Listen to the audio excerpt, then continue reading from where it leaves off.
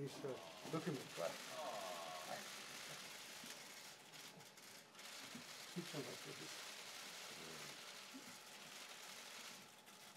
It matters, you know, I can feel it.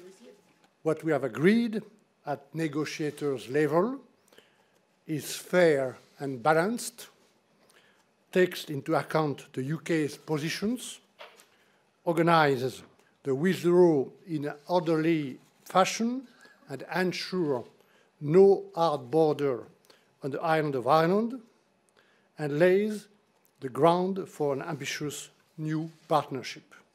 But our work is not finished. We still have a long road ahead of us on both sides.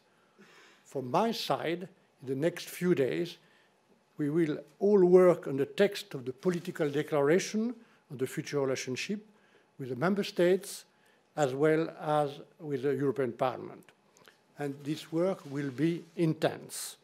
Our goal is to finalize this political declaration with the UK so that the European Council can endorse it. I took good note of Prime Minister May's statement yesterday. Of course, I don't share the Prime Minister's enthusiasm about Brexit as such.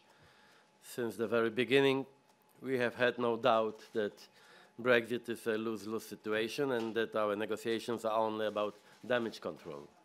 The agreement is now being analysed by all the member states. By the end of this week, the EU 27 ambassadors will meet in order to share their assessment of the agreement. I hope that there will not be too many comments. They will also discuss the mandate for the Commission to finalise the joint political declaration about the future relations between the EU and the UK. The European ministers will be involved in this process. The Commission intends to agree the declaration about the future with the UK by Tuesday.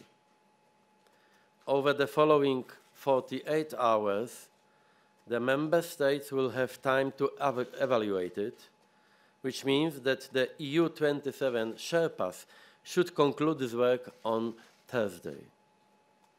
Then, if nothing extraordinary happens, we will hold a European Council meeting in order to finalise and formalise the Brexit agreement. It will take place on Sunday, the 25th of November at 9:30 a.m.